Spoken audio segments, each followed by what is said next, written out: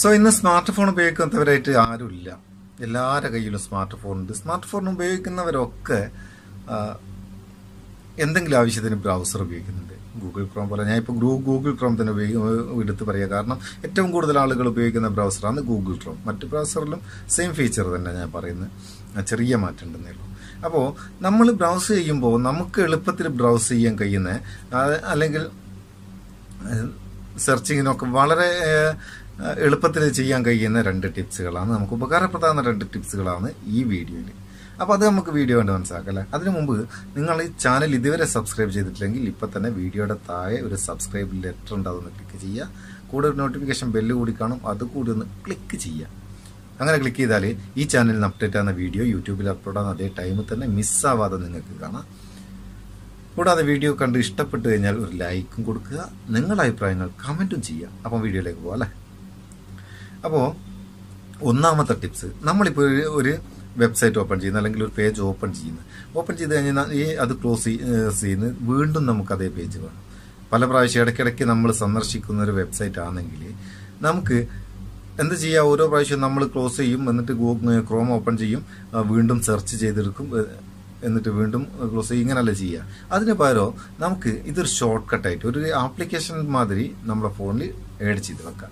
അതിനത് ചെയ്യേണ്ടത്, നമ്മൾ ഏത് വെബ്സൈറ്റാണ് ഓപ്പൺ ചെയ്യേണ്ടത് ആ വെബ്സൈറ്റ് ഓപ്പൺ ചെയ്യുക. അതിനുശേഷം മേലെ വലത് ഭാഗത്ത് 3 ഡോട്ട് കാണാം, അതിലൊന്ന് ക്ലിക്ക് ചെയ്യുക. ക്ലിക്ക് ചെയ്തിട്ട് കുറച്ച് താഴേക്ക് വന്നാൽ add short cut to home page എന്ന ഹോം സ്ക്രീൻ എന്ന ഒരു ഓപ്ഷൻ കാണാം, അതിലൊന്ന് ക്ലിക്ക് ചെയ്യുക. അതിനുശേഷം അവിടെ ഈ വെബ്സൈറ്റിൻ്റെ പേരും ഉണ്ടാവും. അത് വേണമെങ്കിൽ നമ്മൾ എളുപ്പത്തിന് നമുക്ക് ഇഷ്ടമുള്ളൊരു പേര് കൊടുക്കുക, എന്നിട്ടൊരു ഓക്കെ.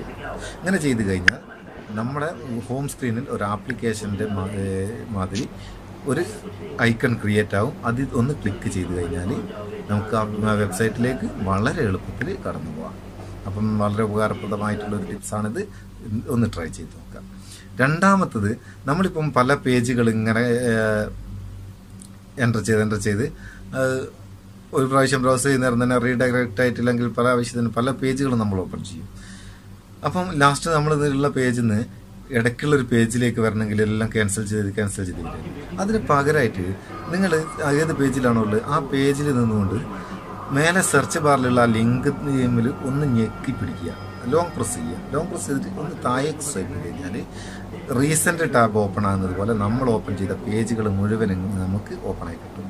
അതിൽ നമ്മൾക്ക് ഏത് പേജാണോ ആവശ്യം അതിൽ ക്ലിക്ക് ചെയ്താൽ മതി. അതും വളരെ ഉപകാരപ്രദമായിട്ടുള്ള ഒരു ഷോർട്ട് കട്ടാണ്. ഈ 2 ഷോർട്ട് കട്ടുകളും നിങ്ങൾക്ക് ഇഷ്ടപ്പെട്ടിട്ടുണ്ടെങ്കിൽ നിങ്ങളുടെ സുഹൃത്തുക്കളിലേക്ക് കൂടി ഇത് ഷെയർ ചെയ്ത് കൊടുക്കുക, അവർക്ക് കൂടി ഉപകാരപ്പെടട്ടെ.